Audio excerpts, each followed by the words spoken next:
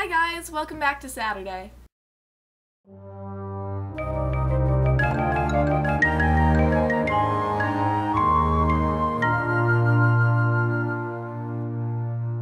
So I had a really busy day today. I went to work at 9, finished work at 1, and then went out to lunch and went to a show, which was supposed to be last night, but because of the snowstorm, it ended up today as a matinee. And then that ended at 5:30, and I got home at 6:30-ish, and now it's 10, and during that time I kind of just ate and then played The Sims. So now I'm a little bit tired and don't have the time or the motivation to make a Thoughts from Places video, because in the first place I didn't really know what I was going to talk about, and I'm not good at those meaningful type things. I can't just pull them out of nowhere. I kind of have to, you know, think of what to say first.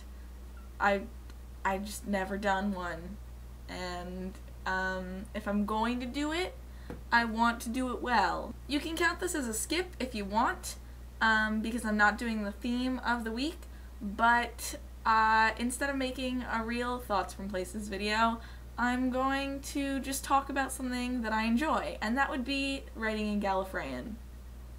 So I'm pretty sure most of you watch Doctor Who, and that's a good thing. Doctor Who fans, let's be cool. I'm a David Tennant fan myself. I believe we actually said this earlier. That's a thing. That was in our introduction video. Bam! I know things. In case you don't know, in Doctor Who, the Doctor, main character, you know, is from a planet called Gallifrey. And on that planet, they obviously have their own writing system, and it's called Gallifreyan. We see it a couple times in the show. I believe in some of the earlier episodes, not the new series, like the old ones. It's shown a few times.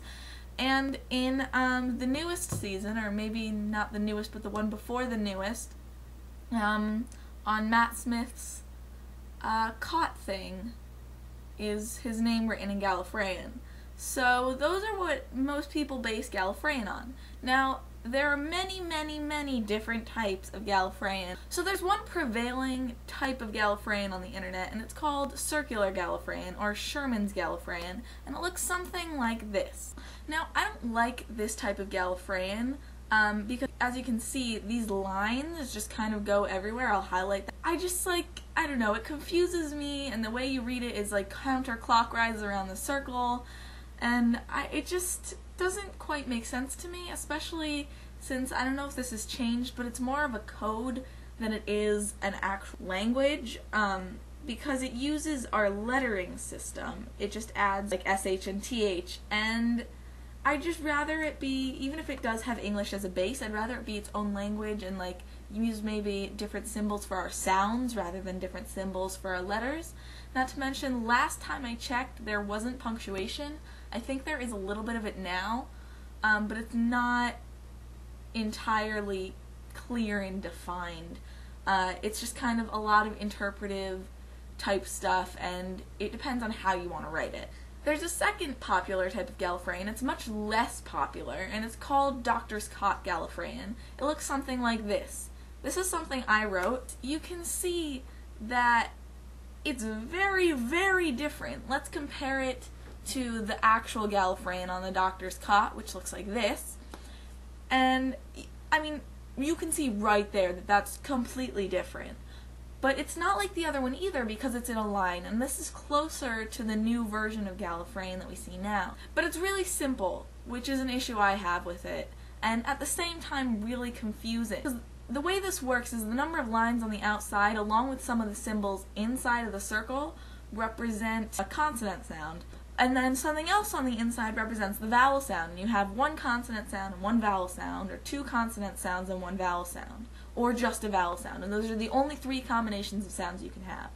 I modified it a bit and gave it a direction when it comes to sound, so the sound that comes first is on the left and the sound that comes second is on the right, and it goes in order that way, but originally it doesn't have that, and it also just kind of adds some extra circles. It's fine, and if you want a second consonant sound, you use the center circle as the outer circle, and there's no real unified way of writing because there's just so many random little symbols. Like, circles are both vowels and consonants, not just one or the other. So I'm not really a big fan of this either, but I like it a lot more. Now this, on the other hand, is something written in the new form of Gallifreyan, which I came up with. If you compare it to the original on the Doctor's Cot, you can see that they're a lot more similar. Now the way this works is that the number of circles and the thickness of the circles tells you how many vowels there are, how many consonants there are, in what order they come, and also the intonation of them. I also streamlined it so that lines are always consonant and circles are always vowels. The little floating circles, on the other hand, are punctuation. So those, you can see, are a lot simpler. And that's because they're representing something totally different from the more complicated circles. And they're floating, showing exactly where they are. So this one is a space, and this one is an exclamation point. Now if you look again, you can see that there's one really simple circle in the middle of this line of circles, and that actually is simple because it's only a vowel sound. So if there are the three inner circles inside of the first two circles, that means there are consonants involved, either one or two. If there aren't, then it just means that it's a vowel sound. So it's really complicated, and it's just laid out on like 4 different pieces of paper, but my hope is to have the time to streamline it, make it a lot simpler, and make it make more sense. So that's that. I did come up with a type of Gallifreyan, and that's a thing that I did, and nobody uses it, and hopefully I will actually be able to memorize all the symbols and read it someday. But yeah, that's the story of my life.